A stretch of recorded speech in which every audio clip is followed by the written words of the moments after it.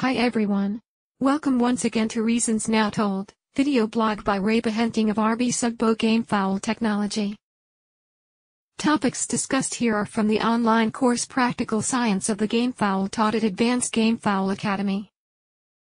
Now, for today's topic, here's your host. Our topic today is maintaining cock side and hen side of matings.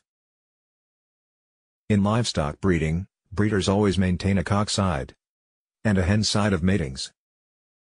We also heard this from old-timers in gamefowl breeding, although old-timers failed to tell the reasons clearly. Now, science can explain. The reason is there are traits that can be inherited only from the father. Example are sex-linked traits that can only be inherited by the pullets from the father. And, there are traits that can be inherited only from the mother. Example is mitochondrial inheritance. Also there are traits that can be observed only from one sex, but not from the other. Example are extreme gameness on the cock side and egg-laying rate on the hen side. You cannot assess the gameness of a hen because you don't fight hens in the pit.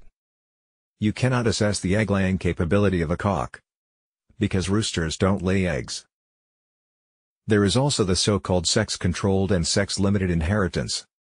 Sex-controlled or sex-influenced is a genetically controlled feature that may appear in organisms of both sexes, but is expressed to a different degree in each.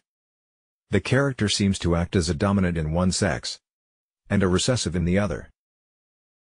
Sex-controlled gene is a gene that can be inherited by both genders, but is usually expressed differently in males and females.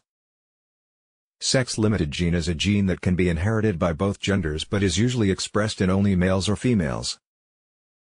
Taking these genetic factors into consideration, logical thinking dictates that maintaining separate lines of broodcocks and brood hens is advantageous.